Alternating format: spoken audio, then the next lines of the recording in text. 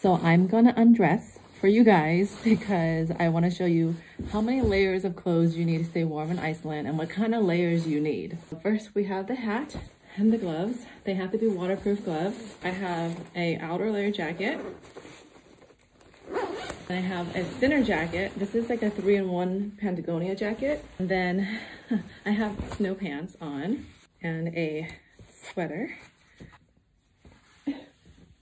And then this base layer is a like 32-degree thermal tech shirt, and it's also pants underneath.